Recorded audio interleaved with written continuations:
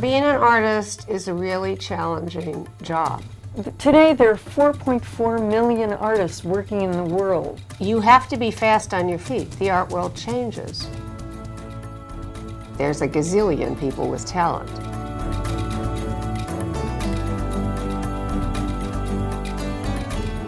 One of the problems is that young people coming out of school are completely unprepared for the art world.